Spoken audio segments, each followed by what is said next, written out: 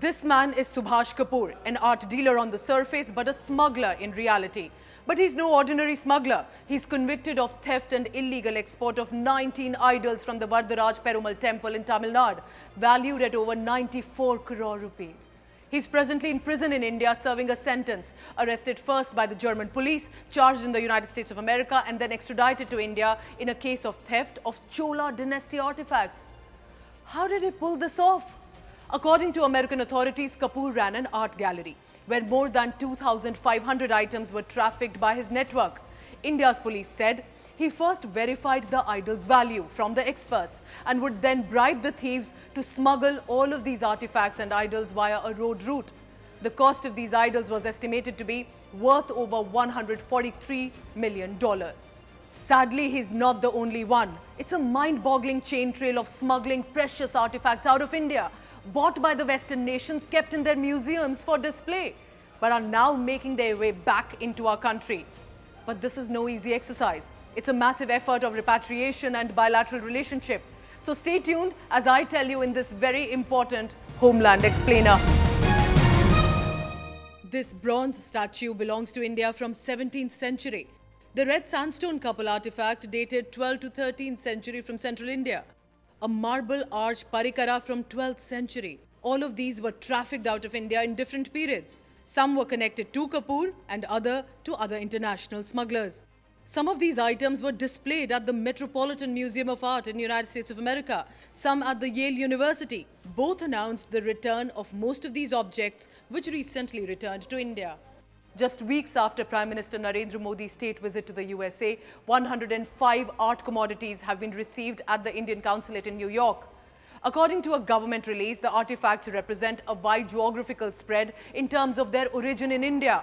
47 from East, 27 from South, 22 from Central India, 6 from North and 3 from Western India. Not only from the United States of America, but also repatriated from Canada was this Annapurna statue stolen from Benares, dated 18th century, brought back to India after 108 years. Remember the mega ceremony in 2021 to install this idol in the Kashi Vishwanath Dham. A report in the Indian Express's investigative series even revealed that the Metropolitan Museum of Art's formidable Asia collection included at least 94 artifacts of Jammu and Kashmir origin. These are sculptures, paintings and manuscripts, none of which had details in their provenance, of the background documents, or when they were moved out and by whom. This reflects a suspicious collection. Contacting and confronting the Western nations is a strategy that is yielding results. As recent as 1990 in Jammu and Kashmir, when terrorism had erupted, stolen from a temple in Pulwama was this 18-armed Durga idol in Mahishasur Mardini avatar. This rare 10th century artifact is made of lush greenstone, was first spotted years later in Germany's Linden State Museum for Ethnology. The ASI received a tip-off. Investigation started. Governments were contacted and in 2016, this idol was brought back into India after many efforts. Prime Minister Modi had received it from the German Chancellor Angela Merkel. So what is the procedure? Once an item is confirmed to be ours and the government intervenes, the procedure usually is that the antiquities are returned first to the Indian authorities abroad, like a mission or an Indian High Commission. Then the External Affairs Ministry informs the Archaeological Survey of India, which is the custodian for these objects. ASI verifies the repatriated object, then physically returns it to India. So multiple layers, including cooperation from other nations, is needed in this. Look at this ceremonial Indo-Persian talwar, believed to date back to 14th century. The sword is shaped like a snake, has serrated edges with gold etchings of an elephant and tigers. This was the sword of the Nizam of Hyderabad till 1905.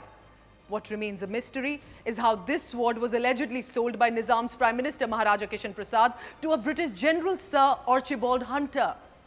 Anyway, this was packed into crates at the Glasgow Museum Resource Centre and transferred to the Archaeological Survey of India after the issue was raised to the government. Remember that for any authority to return items is a full-fledged mission. The Glasgow Museums in Scotland agreed to return 7 stolen artifacts to India. For this, the delegates from the Indian High Commission had to sign an agreement. Ownership transfer documents were cleared as well. This is one of the first repatriations considered from the United Kingdom in 2022. There were 14th century carvings, 11th century stone door jambs from Kanpur temple, which was stolen from shrines and temples in the 19th century. This just keeps turning so bizarre and will also make you very, very angry. Here's why. An Indian idol of goat-headed yogini dating back to the 10th century was illegally removed from a village temple in Uttar Pradesh over 40 years ago and was discovered in a private garden randomly kept collecting moss in England. A similar sculpture of the buffalo-headed Vrishnana Yogini, apparently stolen from the same temple at Lokhari village, was found in Paris.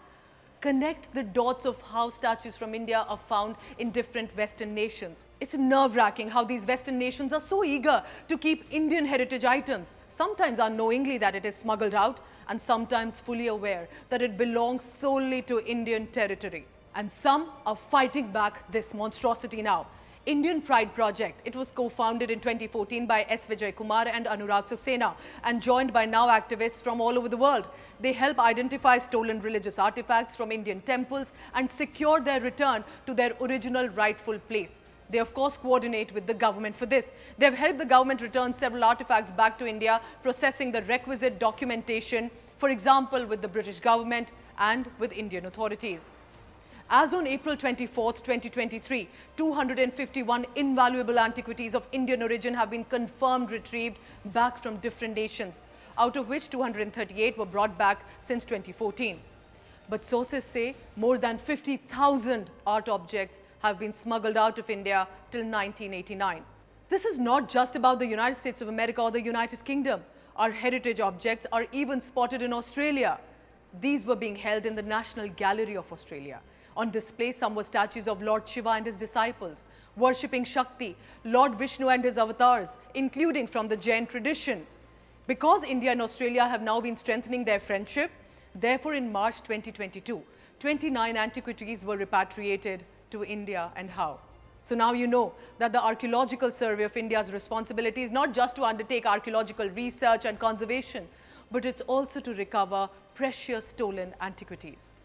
As Parliament session is on 24 July 2023, our lawmakers have recommended establishing a dedicated cultural heritage squad for the recovery of stolen antiquities. That means also have a multi-department trained task force of officers in various aspects of retrieval that can be followed as is in other countries too. Of course, all eyes will now be on the much discussed Kohinoor diamond. But while we're at it, such initiatives can succeed only and also with international cooperation. Newly developed mechanisms, proper documentation by India, but above all, there needs to be an end to the desperation of Western nations to hoard our items that do not belong to them, that belongs to India, always did. And it is time for reparation now. Thank you for watching.